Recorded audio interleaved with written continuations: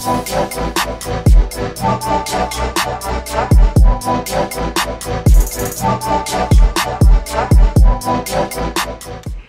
you guys, can you guys get me all in? Yes, girl, I'm serving you Krusty the Clown. This is why I don't like to wear my puff like this. I don't like to wear a high puff because I think I look like Krusty the Clown. Anyway, y'all, we won't be doing our hair today, but I will be doing my nails. Can y'all see me? I feel like there's a glare. Hold on. I hear some background noise. I'm on hold with my job because I gotta figure out my email stopped working on my phone and I need that. That's vital for me. So I'm gonna be changing the nail polish on my nails because first of all, I messed up my nails. It's a pretty color, a plum color eggplant, but I messed up my nails while I was leaving. Y'all, the camera undropped. Anyway, I messed up my nails, which is not good. So I'm here to repaint them and we're gonna chit chat. Now, I bought this Beauty 360 Advanced Nail Polish Remover. I love this thing. You just put your finger in there, wiggle it around, and it takes the nail polish straight off. So let me show you what colors I'm thinking of. Hell, I may do 2 of them. So ratchet. I have this neutral, nude, I don't know if it's nude.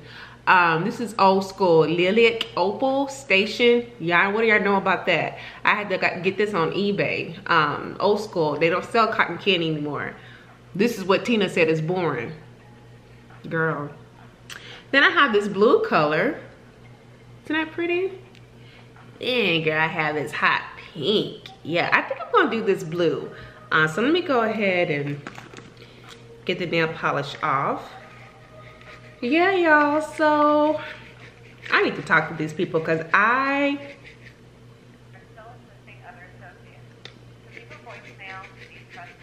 thanks, bye-bye. I need to have my damn work email on my phone because of the time difference between myself and my team. I mean, I'm on Mountain Standard Time, a lot of people on Eastern Time. So literally at 5, sometimes at 5 o'clock in the morning, I have emails coming in. I mean, I ain't answering them, but you know, I need to have that ability to at least look at it and ignore your ass. So y'all, if they call me back, I just left a message for the help desk. I'm gonna have to answer. So anyway, y'all, what's going on? This is gonna be kind of a short chit chat because it won't take me that long to paint my nails. And see, that quick they come off. My nails are kind of long, but I didn't want him cutting them. So anyway, girl, I've been looking at some crazy YouTube videos. I've been looking at a lot more of lovely T.I. Those of you who follow her, she's a gossip YouTuber, but her content has really come a long ways. Now, I am not looking at all the drama between her and who is that? The wine lady? Is her name Tasha? And I guess Cardi B. I'm not looking, yeah, I don't pay attention to that stuff. I don't. If you do, more power to you, but I'd rather look at someone detangle their hair than look at all that madness. Anyway, y'all, lovely T.I. did post a video a couple of days ago in regards to Beyonce's ex-drummer accusing her of witchcraft. I'm like, girl, what else is new? What's the real tea? We all know Beyonce. Look, I shouldn't say that, especially since a quarter of my subscribers are from Houston or live in Houston. But yeah, I mean, her ex-drummer came out with this, of course, after she was fired, or let go, I don't know. She no longer drums for her. She's no longer in Beyonce's band, I should say. But she was saying how Beyonce was doing all this crazy stuff. She has a video, the drummer. I haven't seen all of it because she seems a little, you know what? I shouldn't be like that because I'm going to say she seems a little touched. She may not be touched because that's the first thing we want to accuse someone of being when they come out with these accusations that they're crazy. And that's something that we probably shouldn't be rushed to judge, you know, another person on. But I had to kind of like give her the side eye. Well, besides the fact that she's accusing Beyonce of being a witch, she was basically saying how Beyonce killed her cat, or Beyonce put a spell on her and caused her cat to die. Now, let me tell you this. I absolutely believe that people can put spells on you?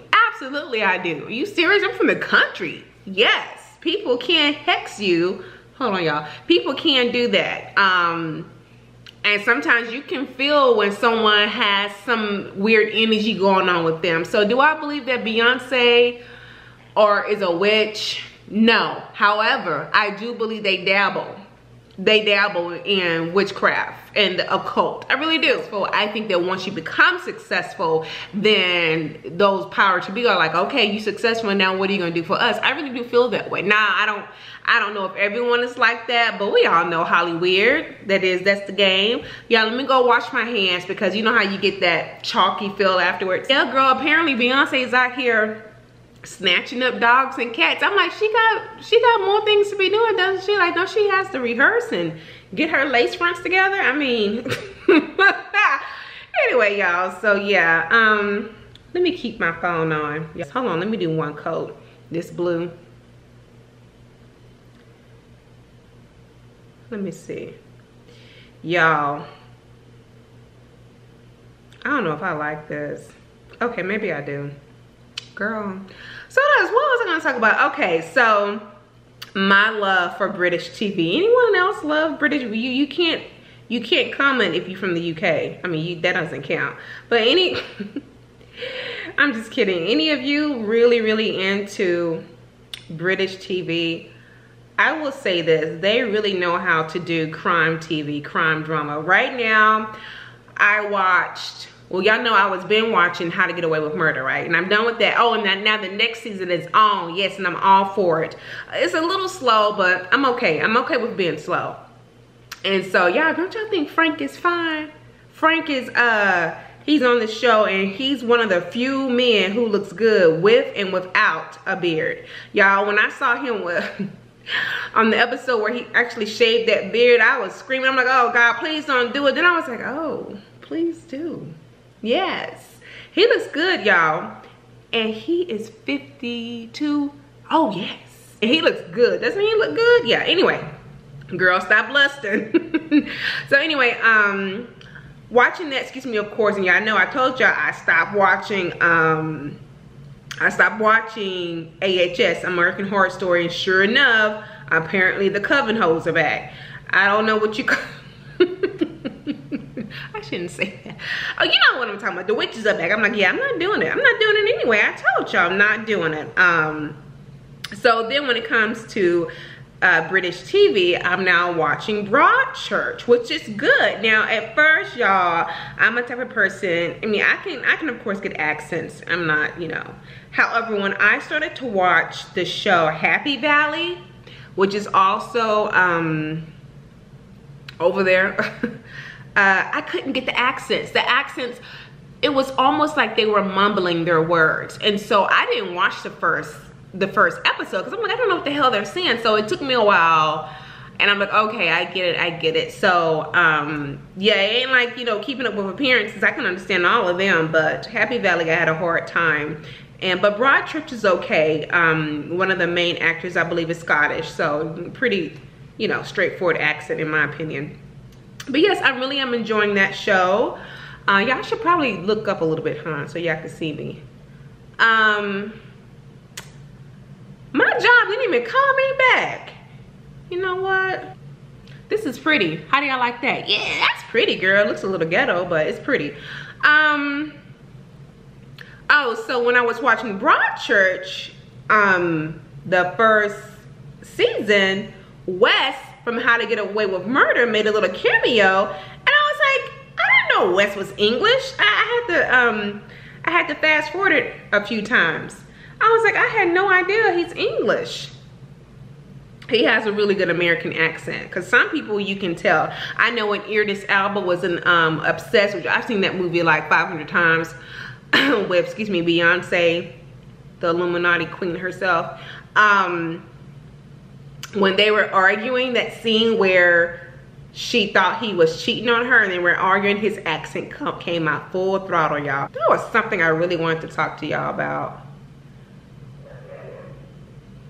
Girl, what's the point of having dogs if you keep them outside all the time?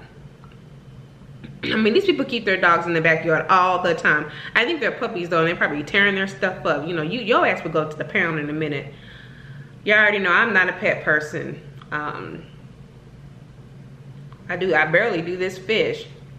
Oh, real quick, did y'all see there's this picture of okay, it's not funny. This is why you can't believe everything you see on the internet, okay? So there's this picture floating around with Ken Whitaker and Forrest Whitaker.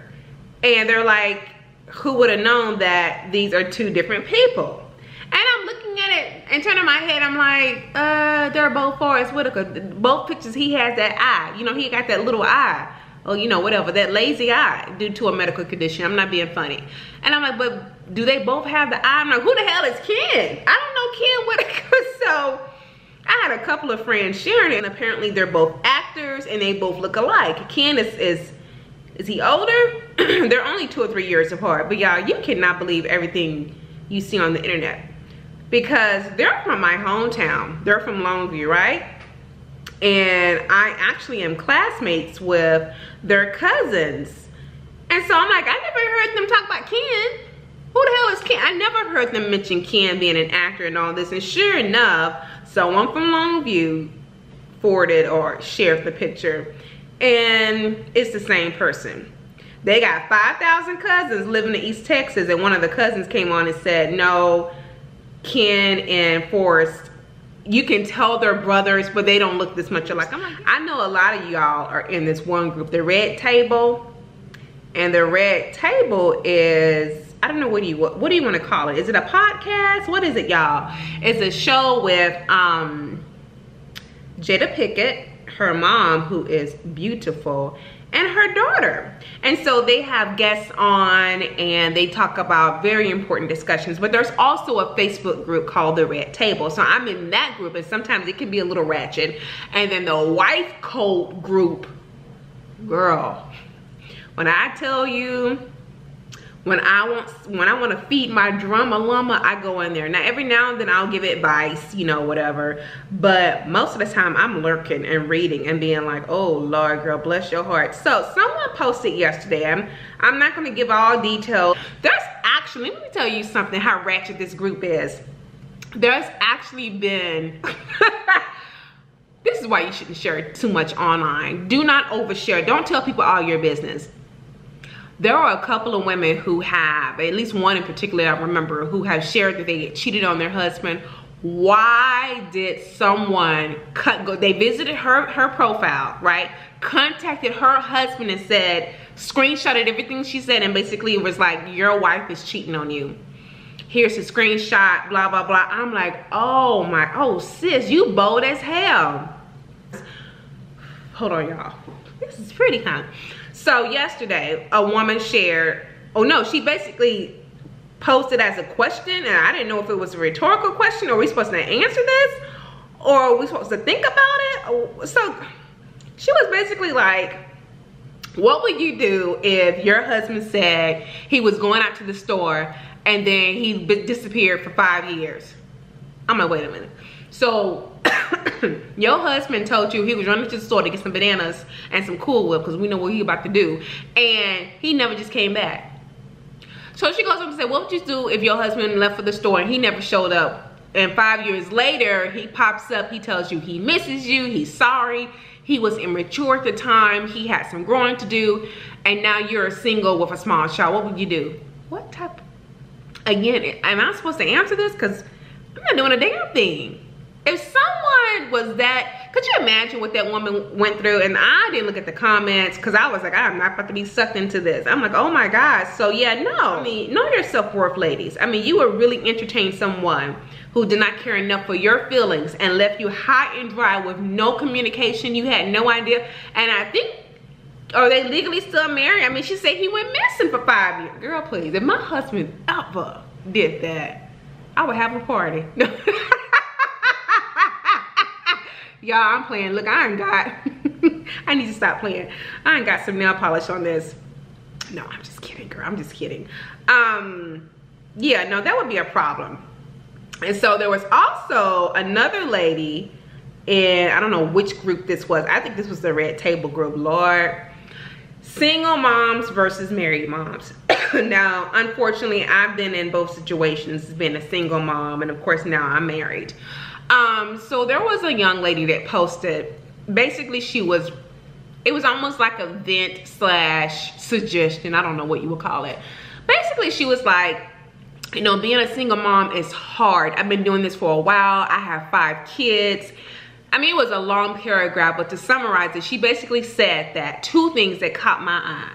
Basically mentioned that, you know, single parents should get extra days off, or yeah, like extra days off, and single parents should also get paid more. Because, you know, at least when you're married, you have someone to help you. Let me tell you something. And I've told my husband this when we got married, and I let him know. Then I told you I was a single parent, not for a long time, but enough to get a whiff of it. And JB was young. He just turned 3 years old, which is a very challenging age. I think any age is challenging, let's just be real. So I told my husband, I'm like, I'm 10 times more tired now here with you than I was single and with JB and I. When it was just JB and I, all I had to worry about was him and I. A small apartment. We did our little thing on the weekend, and that's it. Just because you're married doesn't mean that your significant other is going to help you 100% on everything. And I didn't respond to that. Now, let me just say this. I wouldn't trade it for anything. Absolutely, I love my husband, and he does help me around the house. But what I'm saying is that in addition to managing the house, I'm managing the house bills and anything that has to do with the house. You know, fixing his lunch and girl twerk sections and twerk sessions, I mean. So it's a lot more, it's a lot more work. Like one lady said her friend has to even ask her husband for money. Like that's how tight it is. And he's basically, and I know my girlfriend has this problem too, having a husband is almost like having another child. So instead of having 2 kids, you got 3, you know, a big man child. So, and you know, I'm sorry, but I don't know what her background is, but you don't get rewarded for having babies. You don't get a prize for having babies. That is your responsibility. They didn't ask to come into this world. And I told you I was there by myself for a while. They didn't ask to come into this world. So you do everything that you can to provide for your child. Absolutely, there's gonna be some rough times. I can only imagine with 5 children, but being married, I have that financial stability. But girl, when we first got back together and I had to get into, because this is new for me, y'all, being married, having a child, this is new. It is hard as hell. So don't assume that, I mean, basically you trading one thing for the other, long story short, is what you're doing. So sometimes I see this narrative from both sides, actually.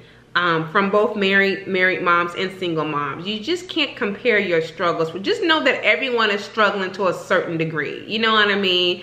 No one has it off, you know, worse than the other. So everyone has their own issues. You know, like, we don't know what that married couple is going through and what that woman is going through. Hell, she may want to be single with all the foolery that she may be going through. Same thing with a single parent. You don't know what they're going through. Single parent, you know, they may have a desire to have a partner to help them financially and to help them mentally, because I will say that's 2 things. Mentally, I don't feel as drained, and of course financially. But girl, don't be betting on it. Don't be betting on that extra person to help you like they said they're gonna do, because hey, it is what it is. So all right, you guys, my nails are done. I like them. I'm gonna have to clean up a little bit, but isn't this cute? But these are cute, huh? Very, very, very pretty, and I'm happy about it. Good about this. I'm good about this. All right, y'all. That is it for this chit chat.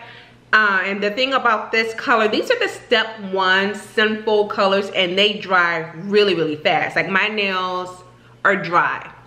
My nails are dry, completely dry. So that is it, y'all. Hopefully the next video would be a vlog, because I'm not doing my hair this week. Now I will be doing my hair next week, so look forward to, or look out, watch out for a couple of hair mask videos, and I'm gonna redo that flexi rod, and yes, your girl will be sleeping on them.